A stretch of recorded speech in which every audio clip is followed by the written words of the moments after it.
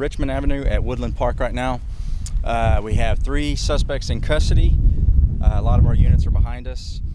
This all occurred from an aggravated robbery with weapons, where an actual weapon was actually discharged at 950 Studemont at a Walgreens. And so we've got good video, got a lot of evidence. So we had 2 adult males went into the Walgreens just a little bit before midnight. There were two clerks working in there. One was a manager, one was just a clerk, and there was a male and a female. So our 2 male suspects went inside, had pistols. They put a gun to one of their heads, forced them go to the safe. Got into the safe. They took, which the clerks and everybody there estimate somewhere around $3,700 out of the safe. During that time, the other suspect that was inside shot a round out of his pistol into the ground during the robbery. There was another individual that we do have in custody as well that was waiting outside in a vehicle. They got done with the robbery, the vehicle came back up, picked up our other 2 suspects, and they took off. So we were able to locate the vehicle, leaving the scene. We had DPS helicopter up top that was helping us out. We had some undercover unmarked units that were helping us. Ended up tracking the vehicle all the way to here. Finally, once we got a lot of patrol units, we initiated lights.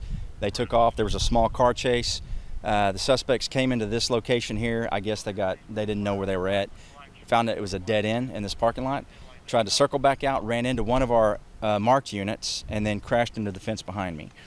Officers immediately jumped on them. They took all 3 into custody without any violence.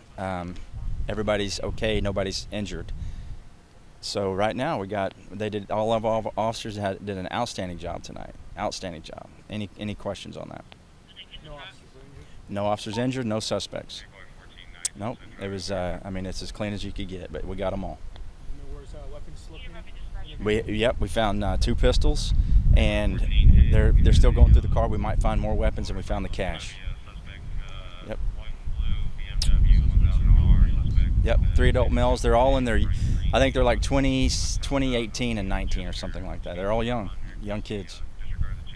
Do you know if the Walgreens was open at the time? I'm not sure if it was just closing or not. I know that a lot of these are happening right at closing time. So I don't know if they had just closed or were just closing.